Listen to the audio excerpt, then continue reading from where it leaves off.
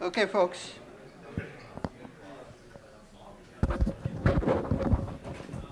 Couple of things I need to draw your attention to. One is your quizzes are upstairs if you want to pick them up. I'll tell you, in theory, I'm supposed to keep your quizzes for a year, but I won't. They'll go to recycling sometime later this semester. I just don't have the room to kind of accumulate the quizzes. So if you want them, come and take them. If you don't, I really don't care, right? I mean, you have the score already, and if you feel your score is enough, you don't need to pick up the quiz. But if you do feel that you need to check the quiz to make sure that you haven't been, that some points that you should have got, you didn't get. And if you do find a mistake on the grading, the best way to deal with it, I think, is given that physical office hours still seem to be this hazy space, I'm not sure what it's supposed to be, just take a picture of the page with the mistake, send it to me, and I will fix it as soon as I can. Second, you know that next week is spring break, so we won't have class next week, but the case was made available yesterday. I sent an email out, so if you haven't seen that email, check the email. If you don't care about the email, go to the web page for the class, click on the case. If nothing else, just download the damn thing before spring break, right? Even if you don't plan to read it, just download it. My suggestion is that you at least read it to get a sense of what you need to do. Let it kind of fester, probably the wrong word to use. Let it marinate in your mind for 10 days if need be until you come back from spring break. But it's due before class. Let me emphasize that, before class on March 30th. Why before class? Because during class we're going to talk about what the case analysis should look like. I'm going to give you my assessment of the case. It doesn't mean it is the assessment, but I need the cases turned in before that. It is a group project, so you turn in one case per group. Okay? So remember who's in your group. You might never have met yet. You just have a group.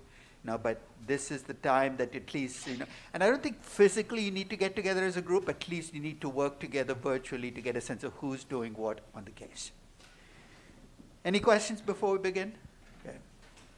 So today we're going to complete the discussion of cost of capital. Cost of equity, we said you need a risk-free rate based on whatever currency you're doing the analysis in, a beta that reflects the business mix you're in, and an equity risk premium that reflects where you do business. And then for the cost of debt, we said you need a rate at which you can borrow money long-term today. That was the starting point. So how do we get that? We took the easy road first. If you have a company with a bond rating, to the extent that you trust the ratings agency, you have an assessment of default risk, you can take that rating to come up with a default spread based on the rating. After class today, when I sent an email, I actually put together a little video on how to use Bloomberg to get the most updated corporate default spreads. It's a little tricky because you got to hit a couple of defaults to do it, but it's neat because it'll give you current default spreads by corporate bonds for different maturities. So if you have a rating, and we had 3 companies for which I had ratings, I took the ratings, came up with the default spreads based on those ratings, and added those default spreads to my risk-free rate to get to a cost of debt, pre-tax. But what if your company does not have a rating? You're saying, how do I know whether my company has a rating? Just to go to Google search, incredibly powerful tool right there, and say, put in the name of your company and put in bond rating. If your company has a rating, you'd probably see at least a couple of news stories on what the rating is for your company. But if your company doesn't have a rating, I talked about how I was going to do it. I said, I'm going to act like a ratings agency and put a rating on the company, a synthetic rating. Synthetic because it's a rating that I'm concocting. And the ratio I said I was going to use is the interest coverage ratio. The interest coverage ratio is just earnings before interest and taxes. I prefer to use operating income because to me that generically captures what you're making from your operating assets, divided by interest expense. Now first, if you ask me, I told you why I picked the ratio. It's not because I think it's the best ratio or the ratio that I most believe in. I'm completely agnostic. I'd have picked any of the 8 ratios S&P claimed to use, but this was the ratio that best explained differences in ratings across companies, and I want to kind of replicate what ratings agencies do. Now, as a lender to a company, you want this ratio to be as high as possible, right? You want to get a buffer. So here's what I did. I computed the interest coverage ratio for my 5 companies, including the 3 that have ratings. I wanted to see what kind of rating I would give these companies using my synthetic ratings process and then compare it to the actual rating. So if you look across the companies, at least in 2013, Baidu, just purely based on the interest coverage ratio, would have been the safest company to lend to. And the reason is it almost no debt. It's a tech company, so keep that in mind.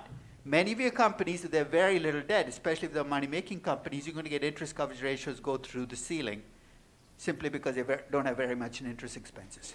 Next highest was Disney, then Vale, then Tata Motors, and Bookscape. So purely based on the interest coverage ratios, the riskiest company to lend to would be Tata Motors. The safest company would be Baidu. So here's my task. I've got to convert these interest coverage ratios into ratings. Why? Not because I care about ratings, but because ratings give me a way of getting default spreads. So I have a lookup table. It's a lookup table that I've had for about 30 years. I tweak it, I update it each year. And basically what this lookup table allows me to do is if you give me the interest coverage ratio for a company, I'll take that interest coverage ratio and say, this is what the rating will look like for your company based just on the interest coverage ratio. You'll notice there are 2 sets of numbers. One for big companies, and I define big in terms of market cap, more than 5 billion, one for small companies. Why? Because life's not fair. If you're a big company, you get a better rating for a given interest coverage ratio than if you're a small company. Too big to fail plays out in ratings as well, that your ratings reflect the size of the company. So let's take Disney, large market cap company. So I'm going to go to the first column. Interest coverage ratio of 22.57. This is a slam dunk, no, higher than my highest number. So if I were giving them a synthetic rating, it would be AAA. You take Vale. It's a large market cap company, but it's an emerging market company.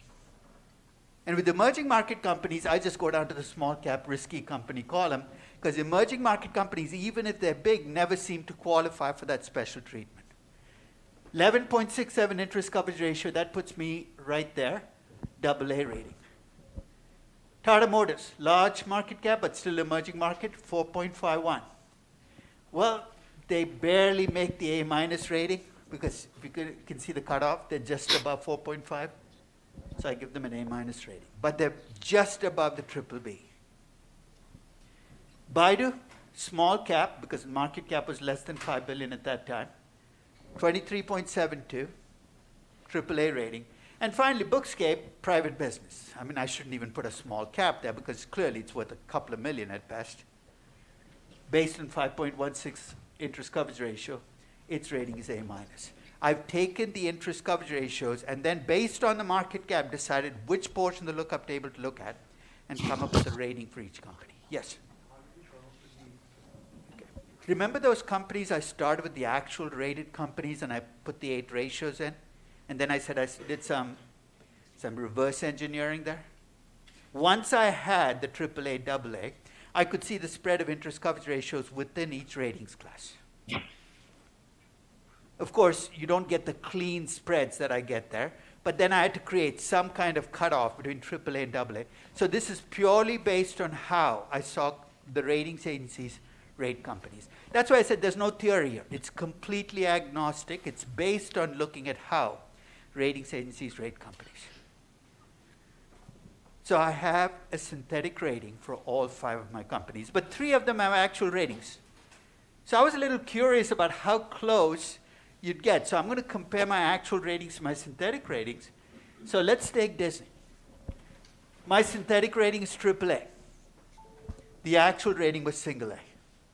So clearly I'm overrating the company. And there's a good reason for that. When ratings agencies rate companies, they don't just look at last year's income. They're pretty sensible. They look at income over time. And when I looked at Disney in 2013, they were coming off a really good year. There's an easy fix for this, right? If I'm worried that the most recent year is going to give me a strange rating, especially if it's a year like 2020, or if commodity price for oil companies 2022 is going to be a great year in terms of earnings, a simple fix is to do an interest coverage ratio by looking at average operating income over time. If I did that, then I get closer to the single A. But basically, I can explain that difference by saying, look, I'm overrating the company. I know I'm overrating the company, but here I'm going to go with the single A rating because it reflects more what the company can make in a normal year. For Vale, my synthetic rating was AA. The actual rating was A-. And here I think there's a much simpler reason for the difference. Vale was actually didn't have a great year in 2013. I still gave it a AA rating. But Vale is a Brazilian company. Remember what we talked about when you think about default risk in a company, that the default risk in a company can be affected by the country in which it's in? And in the case of Vale, because it's a Brazilian company, I think I'm overrating the company because I'm not bringing in the fact that it's an emerging market company. You will consistently find that my synthetic ratings process gives you higher ratings for emerging market companies because I'm not factoring country risk. But it's easy to bring that in, right, separately? Because if you think about country risk as an extra factor, we have a country default spread you can add on. And finally, for Deutsche, I had a single A rating. You're saying, why don't you compute an interest coverage ratio for Deutsche? Remember what we said about banks? I have no idea what debt is. I don't even know what interest expense would be. Recording in progress. Did I forget to hit the recording button? Okay. It's been in progress for a while, so hopefully it's good. So basically, for the three companies where I had an actual rating, I can see the synthetic ratings are different, but it doesn't bother me in the least. And I'll explain why it doesn't bother me in the least. This is an input into my cost of capital, right? Many of these companies have 10% debt ratios, 15% debt ratios. So let's say I'd use the synthetic rating for Vale to get the cost of debt, come up with the cost of capital. My cost of capital is going to change by like 0.1%. I'm not a fixed income person. I don't want to get a perfect rating. I just want an approximation. So when people say, your synthetic ratings process is going to give me the wrong rating, I say, I'm okay with that as long as I'm within shouting distance of the truth. Within 2 notches, even 3 notches, I'm going to be okay because I'm getting a cost of debt that's close enough to the truth. So now, let's finish up the process. For Bookscape, there is no actual rating. I had to use the synthetic rating, private bookstore, 1.3% default spread. Add that to the T-bond rate. I've got my cost of debt for Bookscape. And again, the pushback can be, it's a private business. They're not going to issue bonds. And imagine being a small private business, walking into a bank, say, I did my synthetic rating this morning. I got a AAA rating. Lend me money at a 0.3% default spread. Good luck with that. Because when you borrow from a bank, the bank is going to look at you. They're going to look at your financials. And with a private company, maybe I should be pushing up that cost of debt to reflect the fact that you really have no choices. You got to borrow from the local Chase bank. And whatever the loan officer sets as your rate is the rate you've got to take. But at least I have a starting point for my cost of debt for Bookscape. For the 3 publicly traded firms, I took the risk-free rate, added the default spread, came up with the cost of debt, and here's the final tweak. Remember we said debt brings a tax advantage. When you borrow money and you have interest expenses, and those interest expenses are tax deductible, effectively you're paying less on your debt. The way we bring this into the cost of capital is you multiply your pre-tax cost of debt by 1 minus the tax rate. So if you have a 5% cost of debt and a 40% tax rate, in effect you're paying only 3%. That tax rate, though, should be a marginal tax rate. And let me back up and flesh out what that means. When you look at a company's financials, you'll see a tax rate. It's called an effective tax rate. It's like an average tax rate across all your income. The marginal tax rate is the tax rate on your last dollar of income, which is going to come from the corporate tax code. You're not going to find that usually in your financials. So in the US, that number is going to be 21% is the corporate tax rate right now at the federal level. State and local taxes be anywhere from 24, 25, 27%. That number used to be 40% until 2017 because the federal corporate tax rate used to be 35%. The effective tax rate is the tax rate across all of your income. The marginal tax rate is the tax rate in your last dollar of income. Now let me back in why we use the marginal tax rate when we do the after-tax cost of debt. Interest saves you taxes at the margin. Let me give you a very simple example to illustrate that. Let's say you have a company with $100 million in income. It has $10 million in interest expenses. To compute the taxable income, what are you allowed to do? You take the $100 million in pre-tax income, you subtract the $10 million, you report $90 million in taxable income. You pay taxes on the $90 million. Step back and think about where you saved your taxes. You didn't save it on the first $10 million, the middle $10 million, it's always on the last $10 million. The tax benefit of debt is always at the margin. And companies know this and exploit it. Let me give you a very simple example. You take a company like Apple. Effective tax rate is about 16%. Why? Because they have income from all over the globe, from other parts of the world, where the tax rate is much lower. They have about $100 billion in debt on the balance sheet. Sounds like a lot of money. For a $3 trillion company, $100 billion is not a lot of debt, but it's still, in absolute terms, a lot of debt. Guess where Apple parks all of its debt? Even though it's a global company with revenues from all over, it doesn't keep its debt in Ireland. It doesn't keep it in Hong Kong. It keeps it in the US. Why? Because it gets a tax benefit of about 27% on its interest expense in the US. It'd be getting a tax benefit of 12.5% in Ireland and 15% in Hong Kong. Companies find a way to maximize their tax benefits from debt because they can choose where to keep the debt, and they will keep the debt where the tax benefits are greatest. So a marginal tax rate here is basically the tax rate that you're paying on your last dollar of income. Now, I'll make this at the individual level. I don't know how many of you do your own taxes. Anybody do your own taxes here?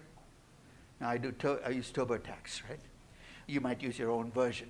You use TurboTax, you go through the process and you finish your tax return. It delivers its final message. I think it does it just to piss you off. Congratulations, you're done. This year you paid 29.13% of your adjusted gross income in taxes. That's like an effective tax rate. They take the adjusted gross income, they take the taxes for that year. That's an effective tax rate. That's not your marginal tax rate. I don't know how many of you plan to live and work in New York after you graduate. Anybody here? Okay. I'm going to depress you right now. When you start earning income, let's think about what your marginal tax rate is going to look like in New York City. I'll put you up in tax brackets. First, you're very quickly going to hit the 37% tax bracket if you go to work for an investment bank, consulting firm, even a corporate. So your federal tax rate on your last dollar of income is going to be 37%. Of course, you got all those brackets, but there's no way you're going to qualify for the 15%, hopefully, because if your income is that low, you really shouldn't have spent the money you did on your MBA, but that's too late to fix. So you're going to start at 37%. You're saying, what do you mean start? Hey, there's a whole line of guys outside waiting to collect more taxes from you in New York. First, you got New York State. You know what the marginal tax rate is going to look like for New York State? I think it's like 10 point something percent. They were briefly talking about making that 12.5%, so thank God that hasn't happened. It's like 10.8%. So New York State takes 10.8%. So let's see where we are. You had 37% federal plus 10.8 state taxes. It used to be that you could get a federal tax savings on the 10.8, but those days are gone because of the 2017. So you're already up at like 47%. I'm not done yet. You got city taxes of about 3.5%. It's puts you to 51, 52%. It's only a matter of time before Chelsea decides it's going to put a 2% tax on you, and then your neighborhood street says, I'll collect my 1%. We're very quickly heading up to 53, 54, 55% taxes. That's the bad news. The good news is if you decide to borrow money to buy your condo, The tax benefits from borrowing money will mean that if you borrow money at 4%, in effect you're borrowing money at 1.9 or 1.8%. It's the after-tax cost of debt that matters, and it's a very simple explanation for why as tax brackets climb, you're going to see more debt being taken on because you get a bigger tax benefit. So the after-tax cost of debt for my 3 rated companies is right there. For Tata Motors, I did find a rating, but it wasn't an S&P or a Moody's rating. It was a rating from an Indian ratings agency called CRISIL. It's been around, it's well respected, but that rating is relative to other Indian companies. A AAA rating from CRISIL is not the same as a AAA rating from S&P, because CRISIL looks just at Indian companies. If you take the AA minus and put a default spread on it, you're getting a default spread for an Indian company given other Indian companies. So here's how I'm going to build up to a cost of debt for Tata Motors. I'm going to start with my Indian rupee risk-free rate, and I'm going to add 2 default spreads to it. One is the default spread for Tata Motors as a company. The other is the default spread for India. That default spread I took out is now coming back into my cost of debt. So my cost of debt in rupee terms is 9.62%, net of the marginal taxes. That cost of debt is 6.5%. So let's review. If you have an S&P or Moody's rating for your company, just look up the default spread for the rating, add it to the risk-free rate, you're done. If you're doing a synthetic rating, if it's a US company, you can take the synthetic rating, get a default spread, add to the risk-free rate, you're done. But if it's an emerging market company and you've done a synthetic rating, you take the risk-free rate in that currency, whatever currency you're working with, and you have to add 2 default spreads, one based on your rating and one for the country, because you've got to bring that country risk into play. Any questions on the cost of debt? Now, of course, the key ingredient here to get your cost of debt is a default spread. So once you've got the rating for your company, you've got to convert that rating into a default spread. And default spreads change over time. They change over time for exactly the same reasons that risk premiums change over time. They change over time because people get either more optimistic or more pessimistic, more worried or less worried. Fear and greed fight out there, and a default spread reflects that change. To show you how much they can change, I've taken the default spreads from 2015 through 2022 for different ratings classes, and basically you can see they kind of move around. Some years they move more than others. And in years like 2020, you can see huge moves in the default spread over the course of the year. In fact, in 2020, we started the year, this is pre-COVID, the blue is the start of the year. So if let's take a rating like BBB, started the year at 1.33%. 3 months later, that default spread was 3.73%. You're saying, what happened?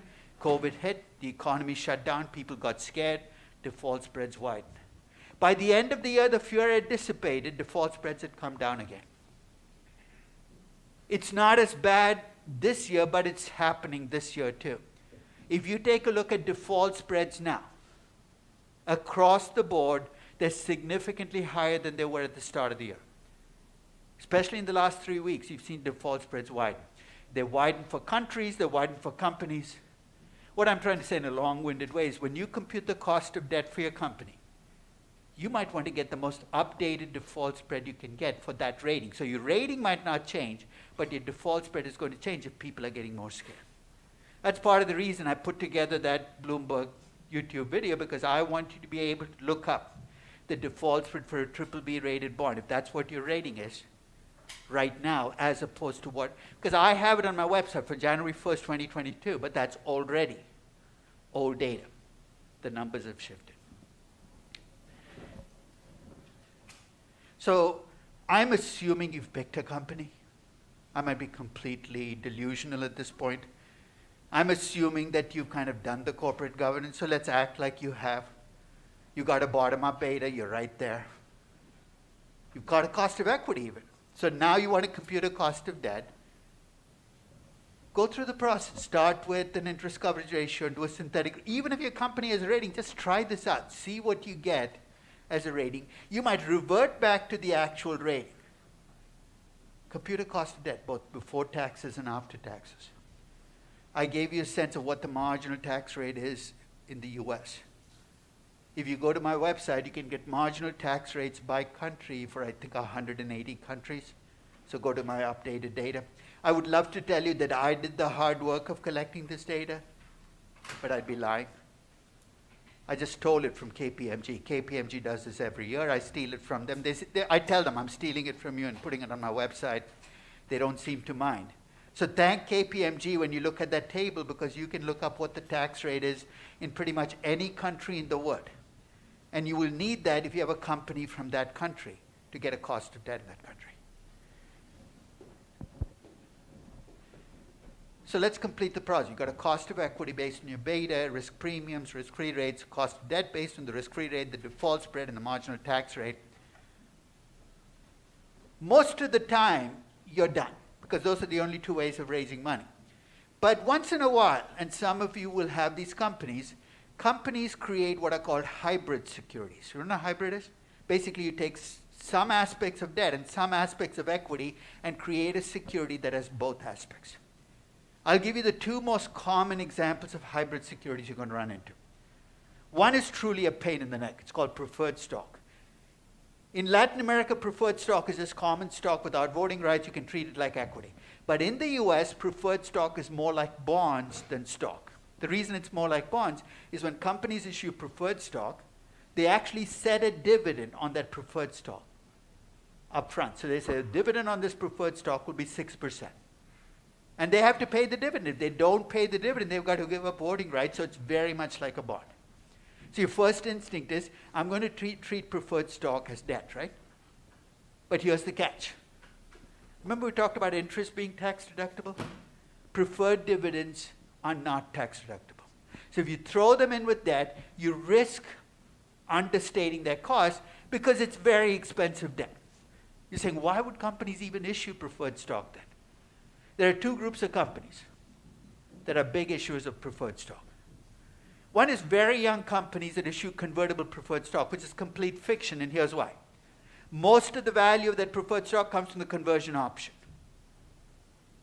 And when they do pay a preferred dividend, the reason they don't care about the tax benefit, they're money losing in the first place. What difference does it make whether they borrow money or issue preferred stock? That's one group, but that's a small group. The biggest issuers of preferred stock in the US are banks. You know why banks like preferred stock? Because when they issue preferred stock, it's counted as equity and counts towards their regulatory capital. So what they're saying is, look, I know it's really expensive.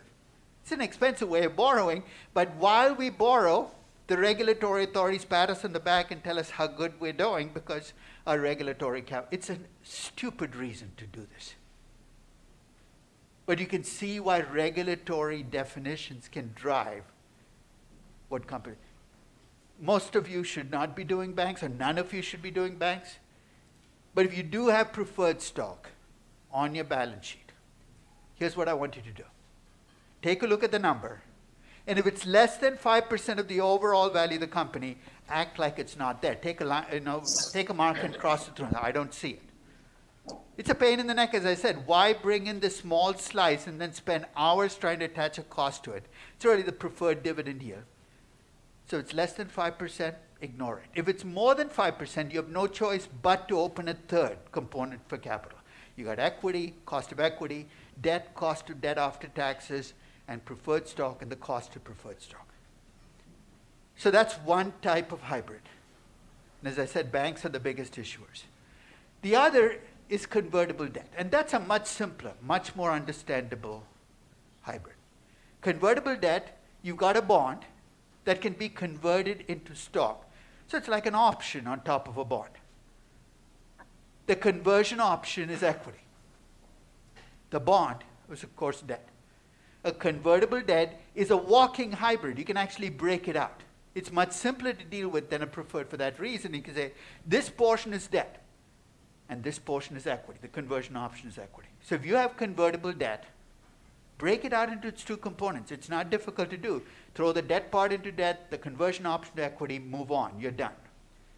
So when you have hybrids, don't let them get in the way of computing your cost of capital. Most of the time, you're going to end up with debt and equity and a cost of capital that reflects it. Yes? On the previous slide, when we calculate the cost of debt, where should we assume if it's a multinational company? Should we assume it's in the US or? I would just say take the country of incorporation, because the logic is you probably want to put your debt where the marginal tax rate is highest.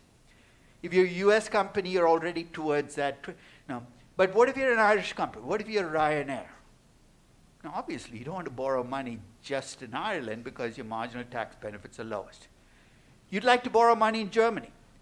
But remember, you're allowed to claim the interest expense only against the income from that country. So you can't just go to the highest marginal tax rate and borrow money if you don't have enough income. So I would just say the safest thing to do is just take the country of incorporation, take the marginal tax rate of that country, and use it to compute the cost of debt for the country. 95% of the time, that's going to work. The exceptional cases, you can think about, what do I do? You can actually look at where the debt is actually issued. Any other questions? So we now have a cost of equity, a cost of debt. We've dealt with the hybrids. Let's complete the process of computing the cost of capital. I'm going to state a basic rule in all of finance that still puzzles accountants. The weights you should be using on debt and equity. So let's go back to the base case. You have debt and equity. The weights you should be using on debt and equity should be market value weights. As opposed to what? Accountants work really hard at those book value numbers, right? If you look at a balance sheet, there's debt on the balance sheet. That's a book value of debt. And there's also a shareholder's equity number. Think of how much work went into that number. I don't blame accountants for saying, why are you ignoring us? We spent all these weeks and months coming up with the shareholder's equity. Why don't you use book value weights? So when I present this to a room where there are a majority of accountants, the pushback is, we use book value weights. In fact, about a third of all companies, when they compute their hurdle rates, use book value weights. And I'll give you the 3 reasons they give, all of which don't stand up to scrutiny. So here are the 3 reasons accountants give for using book value weights. The first is they say book value is more reliable than market value. You know why? Because it doesn't move as much. Let's take the part of that statement that's true. What part of that statement is true? Doesn't move as much, right? In fact, we know exactly how often it moves. It moves only 4 times a year for a US company when you redo your balance sheets every quarter. And if you do your balance sheets once a year, it gets even more reliable, right? If I follow this line of reasoning, if you never revisit your balance sheet, you've created the most reliable measure of equity ever because the book value never changes. It's an absurd argument. That's like arguing that a thermometer that's stuck at 98.6 degrees all the time is more reliable than one that shoots around just because you have a fever. You could be dying with a 105-degree temperature, and the thermometer says, you're okay. I think the fact that book value of equity does not move makes it less reliable. Because at least the market is trying, right? If you're looking at a Severstal or a Spurbank right now, you know what's happened to the book value of equity in the last 3 weeks? Nothing. But the market value of equity reflects that there are bad things going on that affect the value of this company. So let's take that off the table. Just because book value doesn't change doesn't make it more reliable. So that argument doesn't make sense. The second argument you'll hear from accountants is they say, look, we're just trying to be conservative. And the reason they say that is the book value of equity for 90% of companies globally is less than the market value of equity. And sometimes by immense amounts. The market value of equity at Apple is 50 times the book value of equity. So they said, we're just being conservative by using the book value of equity. But are you? Think of what happens when you use book value of equity and book value of debt in terms of weights in your cost of capital. With book value of equity and book value of debt, with Apple, I'm going to say there's 70% equity, 30% debt, because the book equity is such a small number. When you use more debt in your cost of capital, guess what you do to your cost of capital? You bring it down because your after-tax cost of debt is lower than your cost of equity. So you're telling me that using a lower hurdle rate in deciding whether to take projects is more conservative? That doesn't strike me as conservative. You're taking projects you shouldn't even be touching. because you've used book value weights. So that doesn't work either. And then they fall back on a loser argument. The loser argument is accounting returns, returns on equity, returns on invested capital, which accountants use all the time to measure the quality of projects, are based on book value. And that's true. We use book values, and that's the only place in finance we use book values. And they say, look, to be consistent, I should be using book value weights in the cost of capital. That's a very strange definition of consistency, because if I went out and raised equity and raised debt today, I have to raise them at market value, no matter what you tell me your book value is. Can you imagine Tesla issuing shares at book value? I'd be buying those shares like crazy, and you would too, because it'd be like $3 per share. You'd get an incredible bargain. So let's cut to the chase. There is no good or even decent argument for using book value weights. Even for private companies, I'm going to argue that rather than use book value weights, I'll use estimated market value weights. Book value weights should never be an option. Yep. For banks which we are not valuing here, does it make sense because we use ROE? But even there's a market value of equity, right? Spur Bank has a book value of equity. Why would I want to use it? It's a regulatory, the regulators care about it because they feel that that is a proxy for what they can fall back safely. But I'm not even sure that's a good, I mean, right now, if you're a regulator looking at Spur Bank, the book value of equity looks pretty safe, right? They have tier 1 capital. But I'd be terrified about whether the bank can make it through. So even at the regulatory level, I think we're making a mistake by putting so much attention on book equity. I'll tell you one other reason book equity is going to get you into trouble when you do cost of capital weights. Can market value of equity ever be negative? Have you ever seen a stock traded at a negative price? We say all kinds of things. Maybe one of these days we will all trade it at a negative price. But a stock, because once you hit zero, you're done, right? The stock gets taken off the listing. A market value of equity can never be below zero, which is good, right? Because your weights have to be positive. Can the book value of equity be negative? 10% of global companies at the start of 2022, that's 4,000 or 4,500 companies, had negative book values of equity. And many of them are actually very well, companies that do very well. Apple briefly had a negative book value of equity 3 years ago. A lot of young companies going public, like Airbnb and Uber, at the time they go public, have negative book values of equity. How does a company end up with negative book value of equity? What's happened at this company? Well, if it's Airbnb or an Uber, there's been no, for the Apple, that was the reason. Buybacks made a big effect on the book equity. So that's one reason for mature companies. Yep.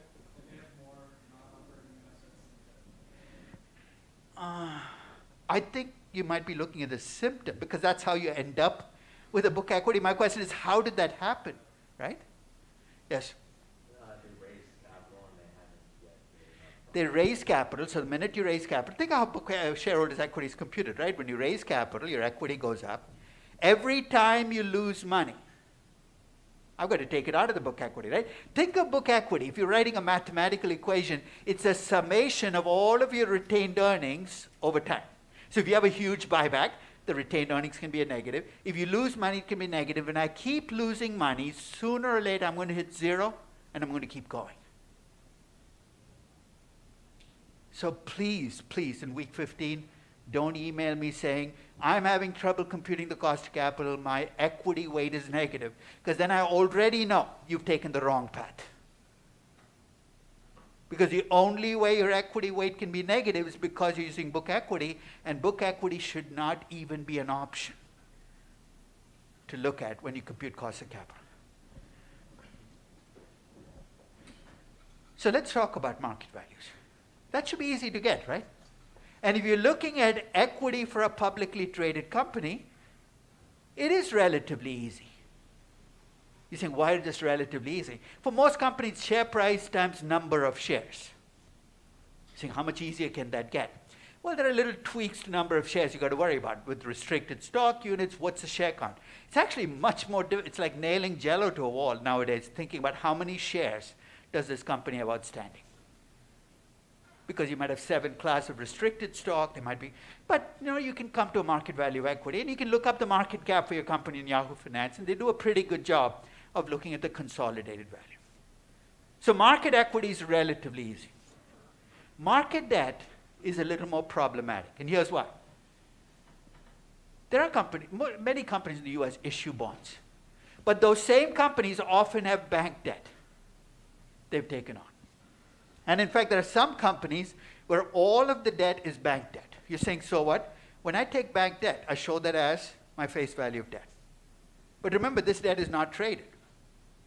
So a year from now, 2 years from now, 3 years from now, I show the same value for the debt. This is the reason why many people use a shortcut when it comes to market value of debt. They say, look, I cannot estimate the market value of debt, therefore, if any of you worked in an investment bank, fill in the rest. What do you end up using as your proxy for market value of debt? You just use the book value of debt. You wave your hands and say it's pretty close, it's not going to be. And for most companies, you're going to get away with it, right? It's not like market value of equity where you're going to trade it 10 times book value. So it's going to be pretty close. And most of the time, you can get away with it. But I'll tell you when it's going to get you into trouble.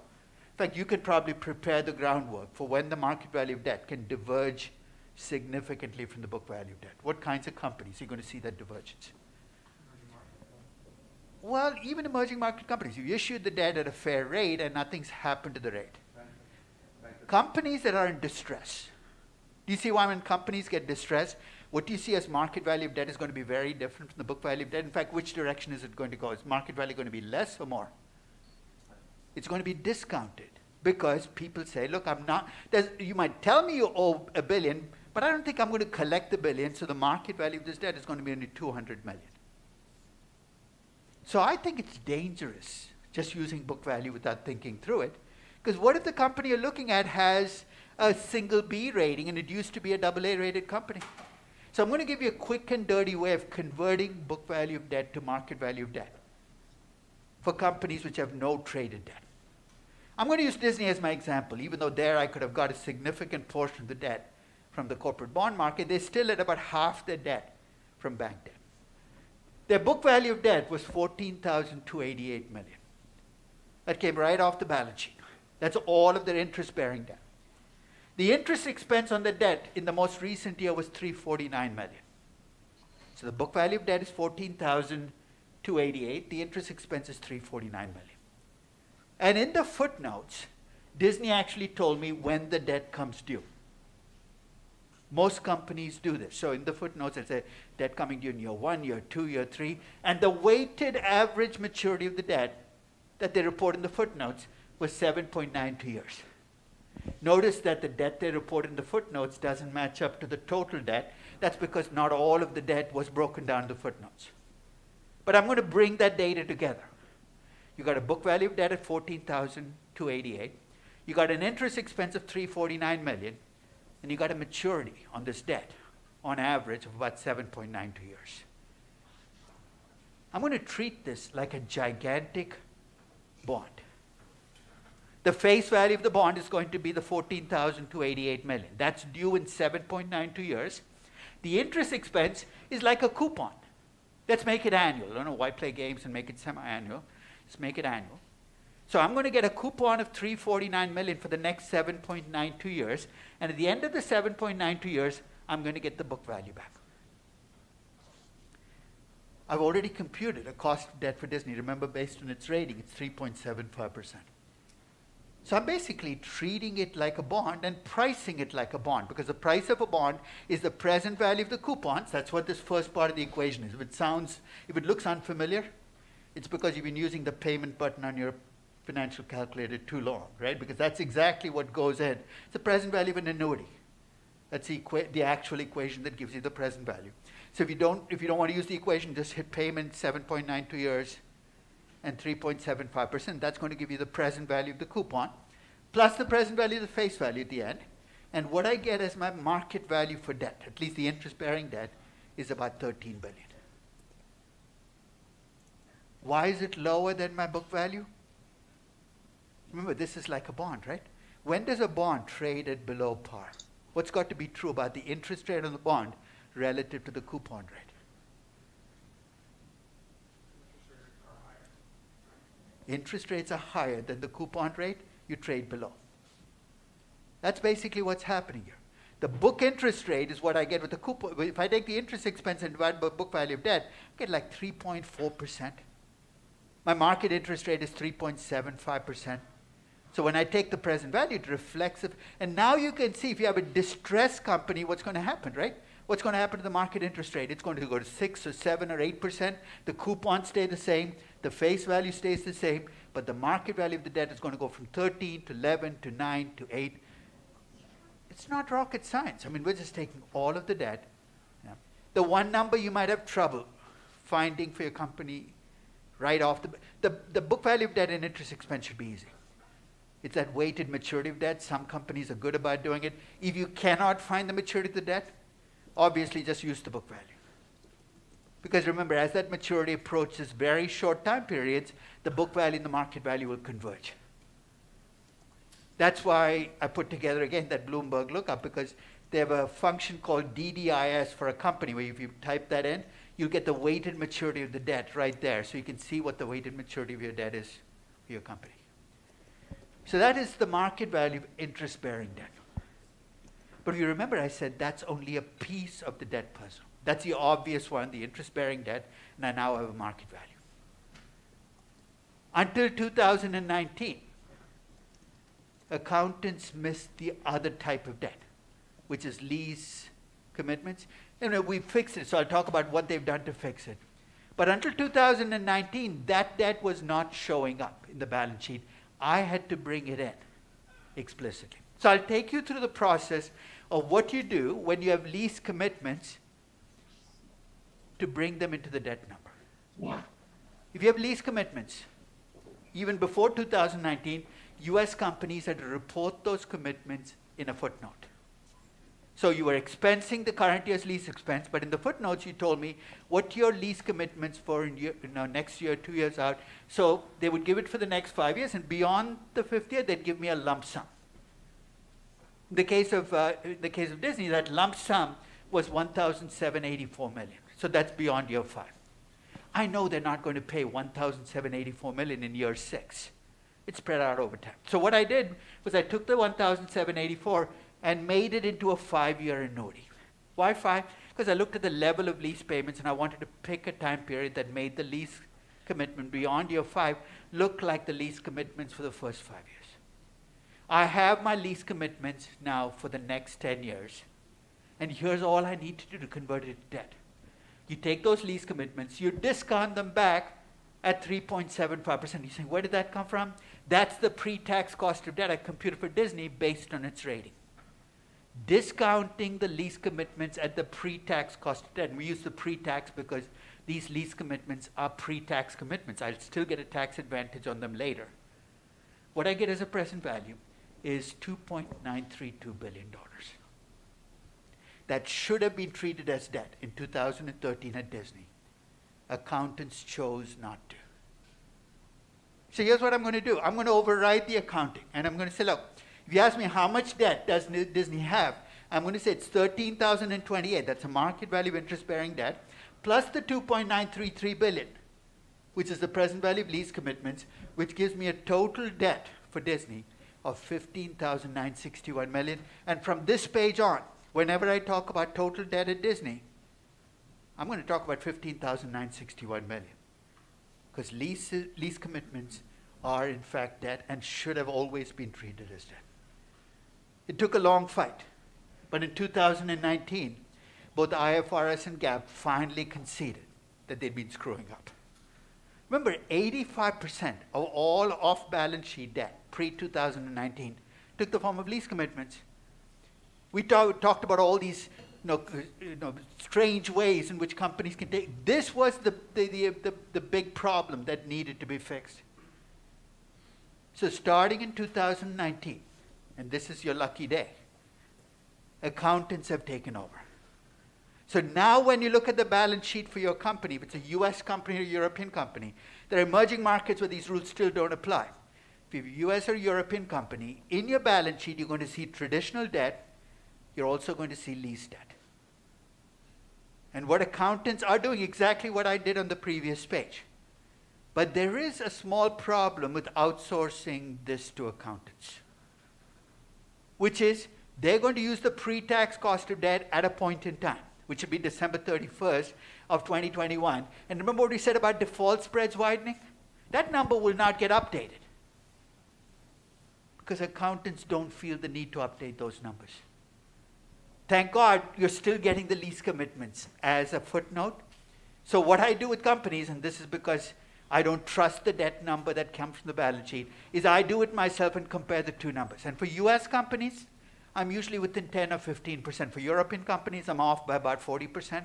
For Asian companies, I'm off by 75% in some cases, telling me that there are loopholes in the accounting rules that allow some of these companies to continue to do what they've done pre-2019.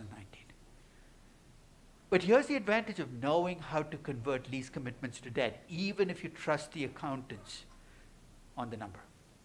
It's not just lease commitments that you worry about, right? It's any kind of contractual commitment. You've got to make a payment in good times and bad times. I'll give you a few examples of contractual commitments out there that are still not treated as debt, but if you use the argument we've used with leases, should start to come into debt. If you take a company like Netflix, you know what I'm missing when I focus just on lease commitments? Well, it's not even that. You've seen that Seinfeld is on Netflix now? Before that, the most watched show on Netflix, I think in 2018, was Friends. What I'm trying to say is Netflix makes a lot of original content. But it's amazing how much of their content that's watched still comes from other content producers. For a long time, Disney spin-offs used to end up on Netflix, right? Luke Cage, you had Daredevil. You're saying, how does Netflix get this content? It leases them out. Basically, that's what it's doing. It signs a 5-year agreement with Disney saying, we'll carry the Avengers movies and you'll make $200 million every year from us. It's a contractual commitment. And in Netflix's balance sheet, if you look at the footnotes, in addition to lease commitments, they also specify content commitments. You take the present value of those content commitments, you get $15 to $20 billion. Doesn't make Netflix a bad company, it just means that Netflix already has debt. The debt takes the form of content commitments. How much did Manchester United agree to pay Ronaldo when he signed? I don't follow Premier League soccer. Now, let's say they paid him $35 million for the next 3 years. You take any sports team. I mean, my favorite team is a master of doing this. You lock yourself up for the next 10 years and pay $27.5 million to an over-the-hill third baseman. That's a contractual commitment. The Yankees, when they signed that contract with A-Rod, were borrowing $230 million, whether they showed it on the balance sheet or not.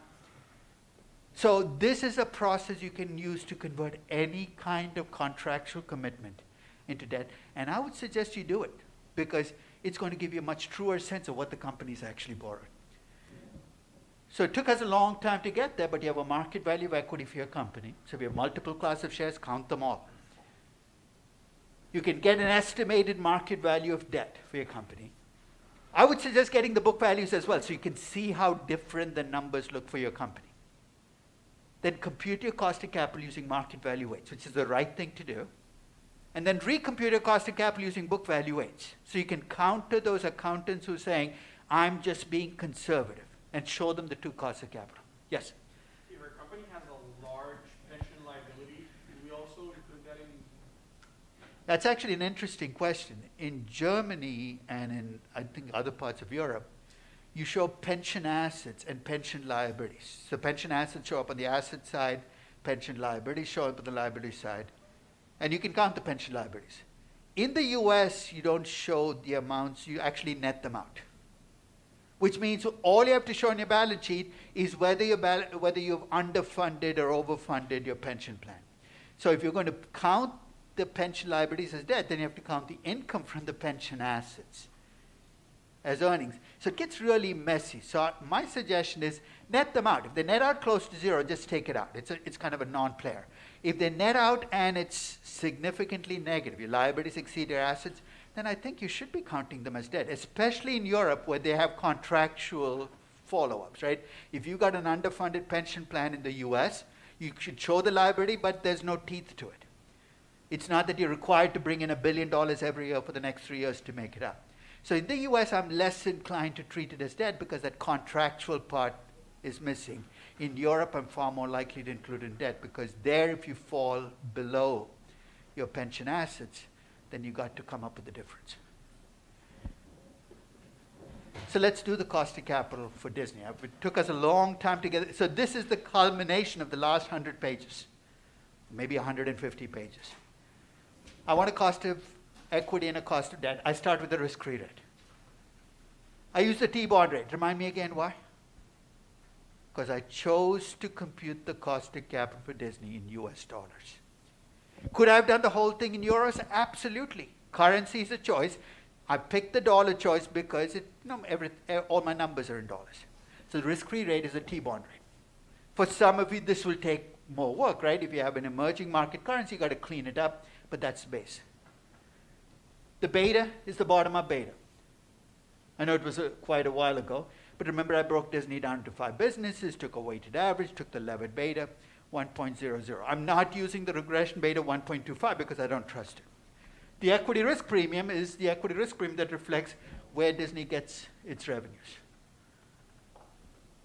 I think it was 81% US, 19% overseas, or whatever that breakdown was. That reflects that breakdown. Cost of equity of 8.52%. Let's take the cost of debt. Start with the same risk-free rate. Make that a rule. Whatever risk-free rate you start your cost of equity with, you start your cost of debt with. Don't fall into that because companies say, but I have only 5-year debt. Could you use a 5-year? No, this has nothing to do with what the maturity of your debt is. I'm going to treat all your debt as if it's long-term debt. So I'm going to start with the same risk-free rate. The 1% default spread came from the actual rating. For Disney, if you don't have an actual rating, you'd use a synthetic rating. If it's an emerging market company, you might have to add the country default spread. But basically, that's my pre-tax cost of debt. The marginal tax rate for Disney was 36.1%. Cost of debt after tax is 2.4%. Now, if I just stop there and you look at those two numbers, equity costs you 8.5%. Debt costs you 2.4%. Where's your brain going as the next step? Equity is more expensive than debt. So if I use more debt, my cost of capital should come down, right? That basically seems to be the logical follow-through, is why doesn't Disney use more debt? Don't go there yet, because it's not that simple. Because with that simple, you know what Disney should do, right? Go to 100% debt, its cost of capital go to 2.4%. This is a dynamic process. There's an entire set of questions we need to ask before we make that judgment. But right now, Disney, based on its equity, is about 88.4% equity, 11.6% debt, and in that debt, I'm including the lease debt as well, which might be less work for you because accountants have done it for you, but if you don't trust accountants, your company's not doing it, make sure you bring those commitments in. My cost of capital is 7.81%. 8.52% is my cost of equity. 7.81% is my cost of capital. Now for Disney, I can do the cost of capital by division because remember I'd broken it down by business. So in addition to giving you a cost of equity for broadcasting, I can give you a cost of capital. And because the debt ratios at Disney are different for different divisions, my cost of capital reflects those different weights. In the case of Vale, I did my cost of capital both in US dollars and in reals. And the real calculation is very simply just the additional inflation on top of my dollar numbers. And finally, for Tata Motors and Baidu and Bookscape, it was a fairly simple process because I was doing everything in rupees. I have a cost of equity and a cost of debt. I take the weights based on market values. And remember I said Baidu looks impressive on a ratings basis? But the reason it's impressive is it uses very little debt. You can see that in the weights. Baidu is only about 5% equity, 95% debt. Even across the 5 companies we have, You can see how debt ratios vary across companies. Yes? So for Vale, the tax rate you used was the Brazilian tax rate. 34%, yeah. So for each company, I'm using, and in Vale, it actually makes sense to stay in Brazil with their debt. Because the Canadian tax rate is lower than 34%. They have very little revenues in the US. So if you think about the parts of the world they were operating in, 34% was the biggest tax benefit they could get. They stayed in Brazil. So that's where I'd like you to get to when you get a chance. Is you get a bottom-up beta, get a cost of equity, get a rating, get a cost of debt, get those market value weights. You know, it's not difficult. It's just sequential. You can't jump steps. Okay? So along the way, you will have to make these estimates. But at the end of the process, you should have a cost of equity and a cost of capital for your company. Now, what part of corporate finance are we nailing down with this? We're getting a hurdle rate for the company, right? So what's a hurdle rate for Disney? Well, it's 8.42%. Oh, by the way, it's also 7.81%. You're saying, how can you have two numbers operating as hurdle rates? So I'm going to lay the foundations for why we do both a cost of equity and a cost of capital. And for the moment, it's going to sound abstract, but when we start looking at numbers for projects, you're going to see the difference. If your focus is on equity, if you're trying to measure returns on equity, if you're looking at cash flows to equity, your hurdle rate becomes the cost of equity. If you're measuring returns to the entire firm, return on invested capital, cash flows to the business, your hurdle rate becomes the cost of capital. They're both hurdle rates, but which one you use will depend on what perspective you bring to an analysis. As I said, right now that sounds abstract, but when we look at actual projects, you can see how these two perspectives can lead you to very different numbers for the same project. So that took us a while, almost halfway through the class. But I think now when I state that original sub-principle, there should be some flesh to it. Remember we said the hurdle rate should reflect the riskiness of the project? So now I've asked you, how do we measure risk? With equity, we measure it as a risk you cannot diversify away at publicly traded companies, captured by a beta.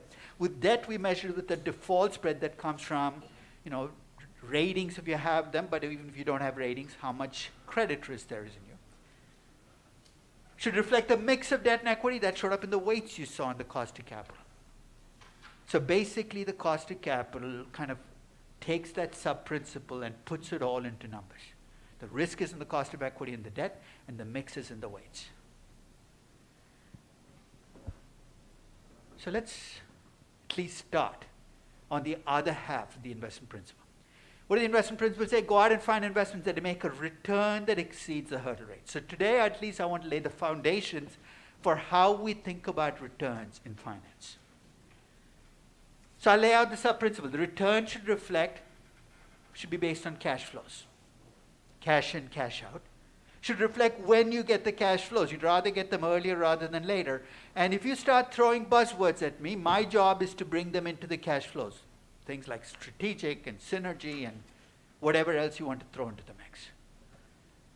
So let's start with that question of, why do we look at cash flows? After all, as I said, accountants go to all this trouble of delivering a bottom line, which is accounting earnings. Why do we look at cash flows? To understand why we focus on cash flows. For a very brief period, I want you to think like an accountant. Then get out of that mind frame very quickly. Let's think about how accounting comes to its bottom line. I'm not an accountant, but as I look at accounting, there seem to be two broad principles that govern how accountants estimate that bottom line. The first is this notion of accrual earnings.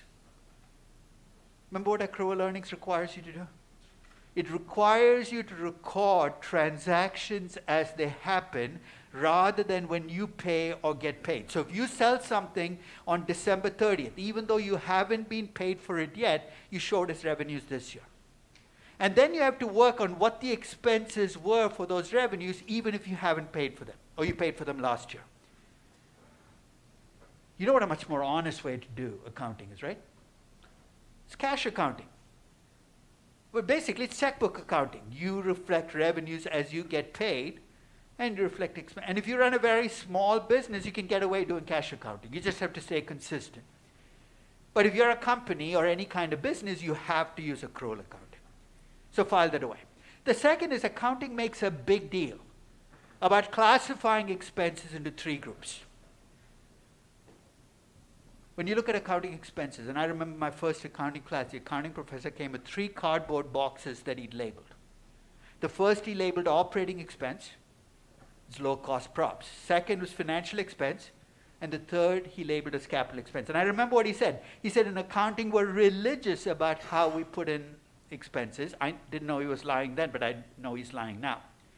And here's the definition used for each box. He said, operating expenses are any expenses associated with delivering revenues this year.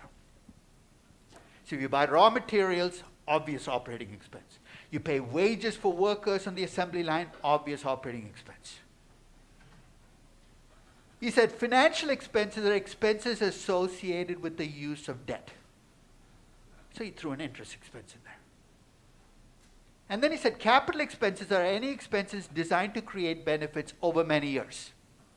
And he gave the classic accounting examples: land, building, equipment, machinery. You're saying, so what? Everything has its place, right? Operating expenses show up in your income statement right below revenues. Financial expenses show up in your income statement below the operating income line. And what happens to capital expenses?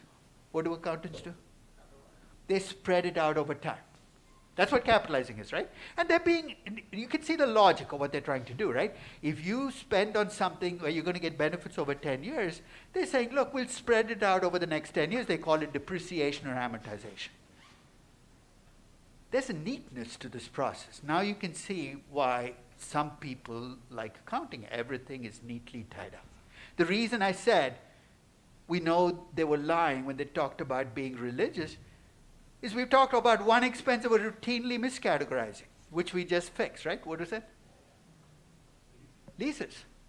Until 2019, lease expense was showing up in the operating expense box when it should have shown up in the financial expense box. And there's another expense that's being routinely miscategorized. What did I say capital expenditures were? Expenses designed to create benefits over many years, right? So if you're a manufacturing firm, that's going to be land, building, equipment. But if you're a technology firm or a pharmaceutical firm, what should be going into that bucket? It should be R&D. There's a whole lot of things wrong with accounting, but part of the problem here is accounting was designed for the old-time manufacturing company. It's being bent and tweaked and massaged to make it work for it, but it's not going to. You almost have to start from scratch and build up. So I feel sympathy for accounting because you have a legacy problem, which is you have all these CPAs who've learned the accounting rules as they were, and if you start from scratch, what you're saying is nothing you've learned makes sense anymore. We're going to start. It's not going to happen. So accounting is always going to lag common sense because you got a legacy problem to fix. But if you understand the basis for accounting, you can see how you get from earnings to cash flows. So when you give me the accounting earnings for a company or a project, there are only 3 things I need to do to get from earnings to cash flows. First, I'm going to add back the depreciation and amortization that showed up as an expense. Why do I do that? Because it's not a cash. You're not writing a check out to DNA, hopefully. I mean, my name is close enough to depreciation. If you're writing out checks to depreciation, I'd willingly change my name. Think of the billions I could collect. I add back depreciation and amortization. I subtract out CapEx. Why? Because even though you don't call it an expense, you have to pay for that land, building, equipment. It's a cash outflow. And then there's one final adjustment I have to make. Remember what I described accrual accounting as doing? When you sell something on December 30th, I said, even though you haven't been paid for it, you have to show it as revenues this year. When you haven't been paid for something, what shows up on your balance sheet? Or what do you have to show on your balance sheet to reflect that you haven't been paid? You show receivables. And if you haven't paid for something, you show payables. And if you're using stuff you already bought, it shows up as inventory. Working capital is the residue of accrual accounting. So you know the easy way to fix it is, if I want to go from accrual earnings to cash earnings, you take the change in working capital and you subtract it out. So when working capital goes up, that's basically a drain on your cash flows. So I know people do this almost routinely, but think about the intuition for why you're doing it. You're adding back depreciation and amortization because of non-cash expense. You're subtracting out CapEx because you have to pay that money anyway, and you're subtracting the change in working capital to come up with the cash flow because you want to make accrual earnings into cash earnings. And at the end of that long-winded description, let's cut to the chase. You got earnings, you got cash flows. If the numbers were close to each other, this wouldn't matter that much, right? So the reason we're doing this is because the numbers can be very different. So let's take the extreme scenarios. Can you have a company, or what kind of company would you have where the earnings are a big positive number, but the cash flows are negative? Think about the three adjustments. The answer has to lie there. That is not by itself sufficient because most high capex companies also have high depreciation. So you look at an infrastructure company, they'll have high capex, high depreciation, they'll offset each other.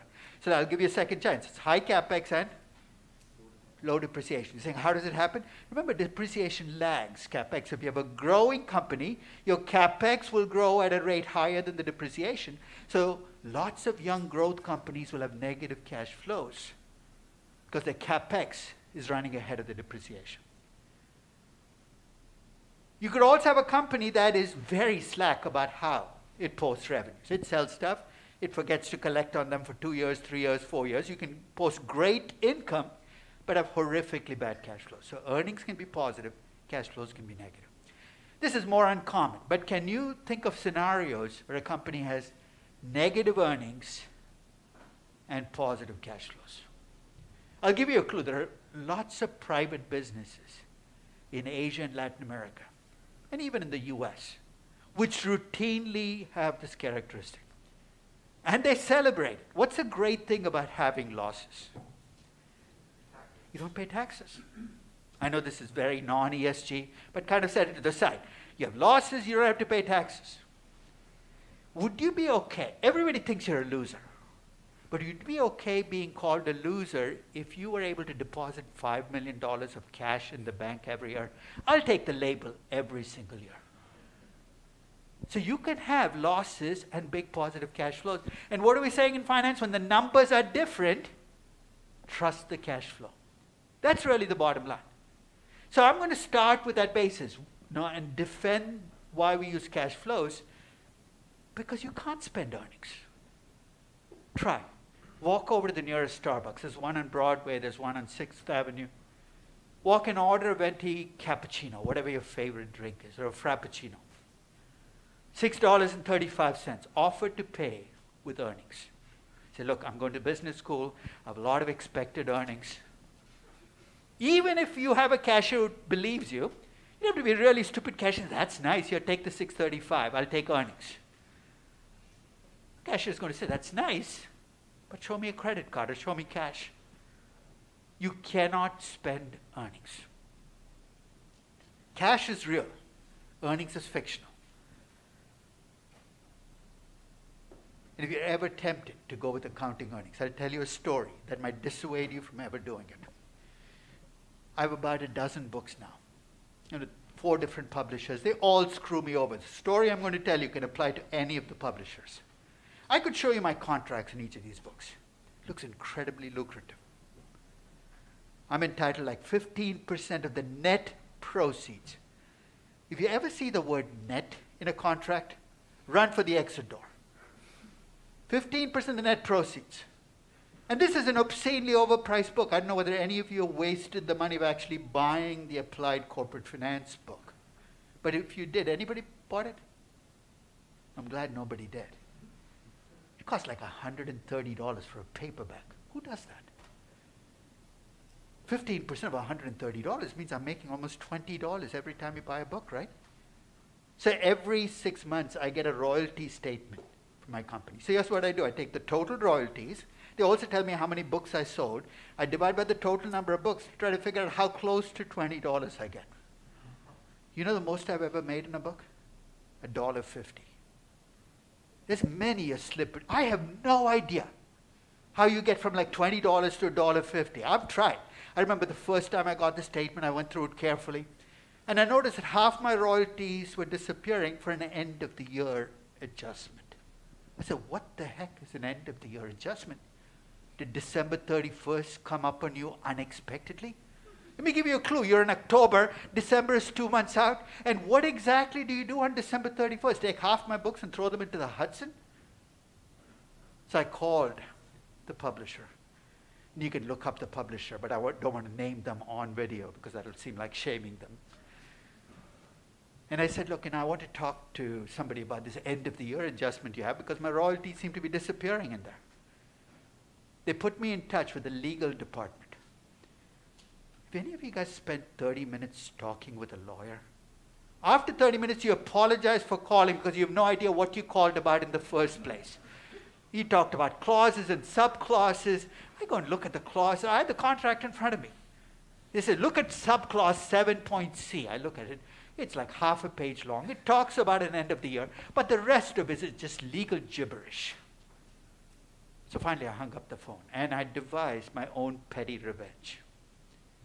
And you guys might be the beneficiaries of the petty revenge. Now, with my books, the way I write them is I write them a chapter at a time, and when I'm done, I put a PDF file online, ostensibly to get feedback on typos, because this saves on somebody reading it. So I said, no, I put it online, chapter 1, chapter 2. My investment valuation book is 35 chapters, chapter 1. So I get to chapter 34, chapter 35. I finish the book. I send it off to the publisher. It gets printed. It shows up in bookstores. I forget to take the 35 chapters offline. I remember the first time it happened. The publisher calls me. And he says, do you realize you got your entire book online? I said, yes. He said, you also realize you're going to lose sales if you do this. I said, yes, but I'm making $1.50 a book. I don't particularly care. If I made $20 a book, maybe I would care more. He hasn't called me back yet. Okay? So all my books actually are online. The only thing is I can't be too open about this because it'll seem like I'm rubbing their noses in their own contracts. So I've got to give it these strange names. I think for a while I had Mexican menu items names for the different books. So you typed enchilada.com, my corporate finance book came out, burrito.com, you got the, So my suggestion is go through my website looking for menu items. I'll have to keep shifting them. It might be South American food now, it might be Indian food. So it's there. And frankly, when you download it, don't think you're ripping me off. Because at $1.50, it's really not even worth looking at the royalty statement anymore. I just file it away and say, well, that's done. One final story about earnings versus cash flows. You heard of a guy called Winston Groom? He wrote some books. In fact, one of his books you might have heard about, a book called Forrest Gump. It got made into a movie. Tom Hanks starred in it. It became this huge hit. And Winston was actually very, very, when Paramount approached him and said, would you like to make a movie? He was, first time anybody wanted to make a movie out of his books. He signed the contract. And the contract entitled him to 5% of the earnings on the movie. First mistake. Second mistake, it also in a footnote said the earnings would be computed using studio accounting standards. Not IFRS and GAAP, the studio accounting standards. Second mistake. Third, he signed the contract. Big mistake. Movie gets made, not a mistake, becomes a huge hit. And poor Winston's at home waiting for the check, and it doesn't come, and it doesn't come, and it doesn't come. And finally, he calls Paramount and says, where's my 5%? They said, 5% of what? The money you're making on this movie. So we're losing money on this movie. So how can you be losing money on a movie with gross gate receipts of, a movie receipts of $300 million? He said, you can come in and look at our books. And he looks in, there's a line item that takes away 50% of its revenues. It's like an end of year item in his version. He says, what is that? They said, it's a provision. For what? For future bad movies. Studio accounting actually lets you take the most successful movie revenues and set aside a portion for future bad movies. Now, this might explain some things you've been looking at for a long time, saying, why is this happening? Remember all those bad Eddie Murphy movies that came out for a while? Where he's a fat woman. He basically was every conceivable variation on himself. Maybe this explains it, right? The bad movie provision had become too big, and somebody said, we've got to get Eddie in here to make 3 bad movies before the end of the year to wipe that provision out. But let me ask you a question. Do you think Paramount made money on the movie? Not the accounting kind, but the actual kind. Absolutely. Is this fair